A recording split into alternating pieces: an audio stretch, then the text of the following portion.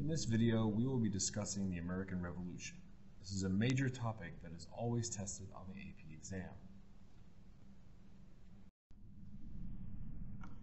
In 1775, the Continental Congress adopts the Olive Branch Petition, written by John Dickinson, which appeals directly to King George III and expresses hope for reconciliation between the colonies and Great Britain. Dickinson, who had hoped desperately to avoid a final break with Britain, phrased colonial opposition to British policy as follows, quote, "Your Majesty's ministers, persevering in their measures and proceeding to open hostilities for enforcing them, have compelled us to arm in our own defense, and have engaged us in a controversy so peculiarly abhorrent to the affections of your still faithful colonists, that when we consider whom we must oppose in this contest, and if it continues, what may be the consequences, our own particular misfortunes are accounted by us only as parts of our distress." On January 9, 1776, writer Thomas Paine publishes his pamphlet Common Sense, setting forth his arguments in favor of American independence. In the 18th century, pamphlets were an important medium for the spread of ideas in the 16th through 19th centuries.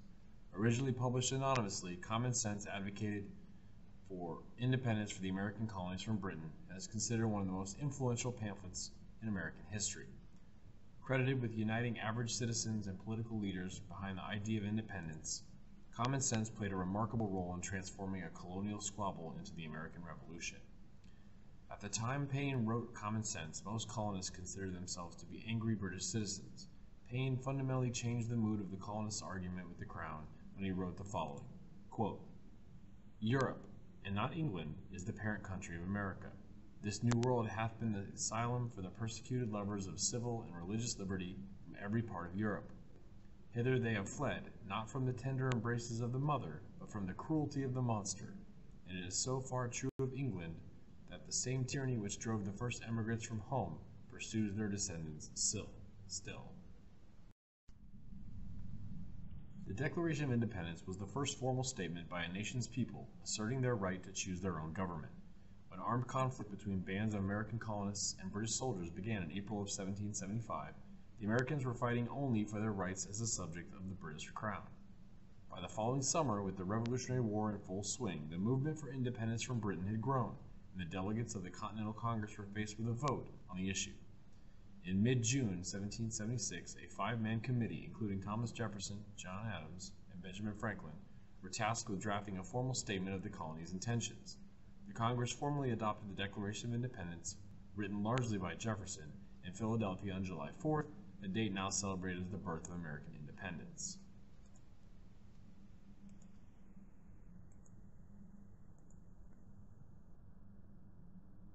The Declaration of Independence also provided justification to the world why the United States was breaking away. It did begin to persuade colonists to join the cause, and it also convinced foreign governments to help. American colonists became divided over the issue of independence as the war began. Two groups emerged during the conflict. Colonists who supported independence were known as patriots. They came mostly from New England and Virginia, from all social classes and regions, but they tended to be more radical and from a lower socioeconomic class. Slaves that joined the cause were promised freedom in the North. Colonists who supported the British were known as Loyalists or Tories. They represented about 20 to 30% of the population in the colonies of New York, New Jersey, and Georgia. Many of them, fearing for their lives, fled to Britain or north to Canada. They too came from all walks of life, but tended to be wealthier and more conservative. Loyalists were also members of the Anglican Church. Native Americans tended to favor the side of the Loyalists and the British because of the Proclamation of 1763. Let's look at the military strategies of both sides. The American military strategy was that of attrition, the idea that you're trying to wear down the enemy and to get them to give up. Remember that the Americans could not stand toe-to-toe with the British, so their only choice was to try to get them to give up the fight. Their second military strategy was known as guerrilla warfare. Washington would use guerrilla tactics like hitting and run, and the idea that they don't have to win the battle, they just have to not lose. That gave them a severe advantage in this war. And the third major strategy that the colonists would employ is making an alliance with one of Britain's enemies. Because Britain was the most powerful country in the world, they had a lot of enemies. And so the United States, or the American colonists, were trying to make an alliance with one of those countries. The British strategy was breaking the colonists in half by dividing the North and the South. So they could divide and conquer. That was their strategy. Because the British had the most powerful navy in the world, they wanted to blockade the ports and prevent the flow of goods and supplies from any of their allies. And then finally, they wanted to use loyalist support to try to undermine the independence movement. The first phase of the war happens in New England. The major battle of this phase will be Bunker Hill. It is a British victory, but it boosts colonial morale because the Americans were able to stand toe-to-toe with the British. On June 17, 1775, early in the war, the British defeated the Americans at the Battle of Bunker Hill in Massachusetts. Despite their loss, the inexperienced colonial forces inflicted significant casualties against the enemy, and the battle provided them with an important confidence boost during the siege of Boston. Although commonly referred to as the Battle of Bunker Hill, most of the fighting actually occurred on nearby Breed's Hill. General George Washington's army crossed the icy Delaware on Christmas Day 1776, and over the course of the next 10 days won two crucial battles of the American Revolution. In the Battle of Trenton on December 26th, Washington defeated a formidable garrison of Hessian mercenaries before withdrawing. A week later, he returned to Trenton to lure British forces south and executed a daring night march to capture Princeton on January 3rd. The victories reasserted American control of much of New Jersey and greatly improved the morale and unity of the colonial army and militias.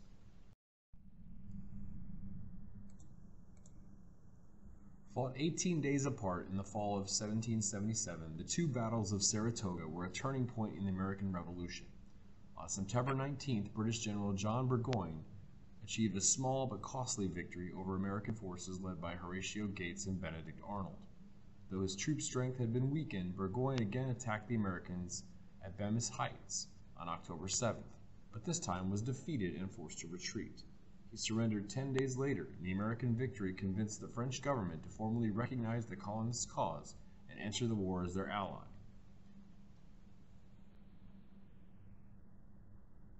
It brought more than just limited aid and supplies. The French would send their army and navy to help the American colonists. Spain, Holland, and Russia would also give support, and it widened the war, causing Britain to have to fight in Europe as well. October 19, 1781, when the British General Charles Cornwallis surrendered his troops in Yorktown, Virginia. General Cornwallis brought 8,000 British troops to Yorktown. They expected help from British ships sent from New York. The British ships never arrived. Analyze the painting here.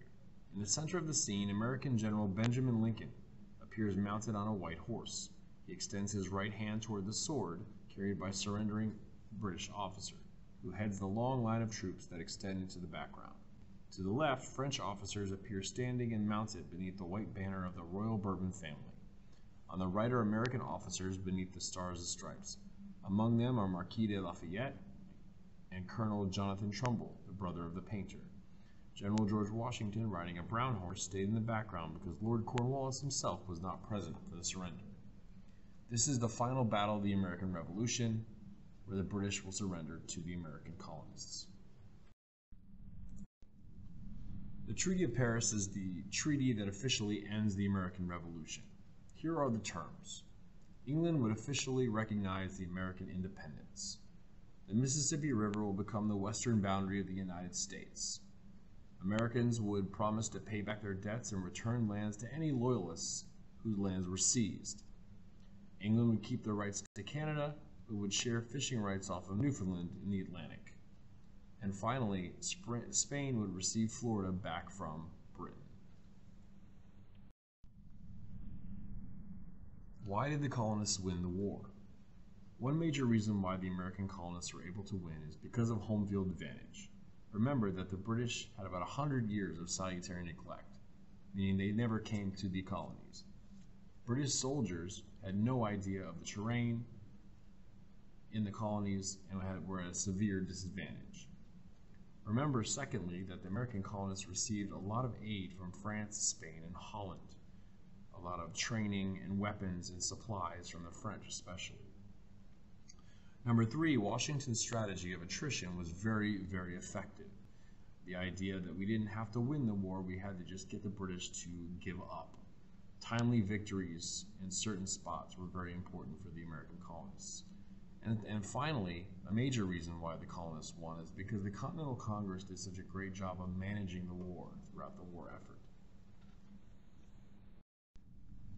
And finally, why did the British lose the war? How did the most powerful country in the world lose to a bunch of colonists? Well, number one, the war was very unpopular at home, especially with merchants, because it was bad for business. Some people in Parliament were against the war because they didn't want to spend the money. Some of the generals knew that it was a very difficult war to win because of the pure geography. This war was very costly, and it risked losing more things than just the land that they lost. Number three, the British used the wrong military tactics. They used the old-fashioned straight lines of fighting that they had used in Europe for decades, and the Americans used better military tactics to beat them. They also lacked the amount of manpower to suppress the revolt, so they actually had to pay mercenaries to join their military. And remember that if you're fighting for your country, you have more motivation. If you're fighting for independence, you have greater motivation than someone that's getting paid to do that. So those paid mercenaries are not really trying to fight as hard as they want to. And then finally, America was just too big. It was difficult for the British to manage all of this territory and try to occupy it all at one time. It was just too difficult for them to do. And so those are the major reasons why they lost the war.